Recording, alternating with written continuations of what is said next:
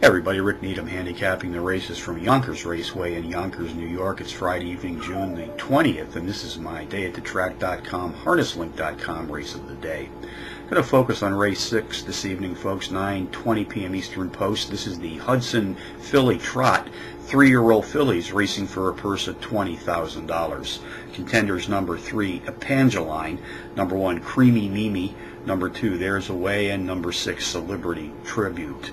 Number 3, Epangeline, has hit the board in each of her last 5 starts, winning 3 times, including back-to-back power run wins in her last 2 outings.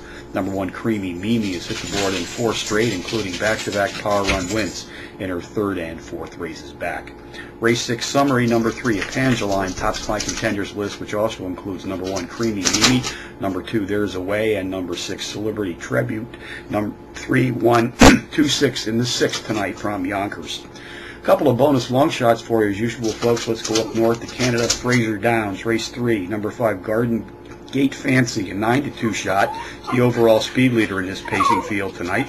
Race at Rosecroft Raceway near Washington, D.C. today as well. Race 2, 5-1 shot. Number 5, Mr. Crazy, qualifies as a Trackmaster Plus Power Pony. It's a nice overall speed for this evening's trot.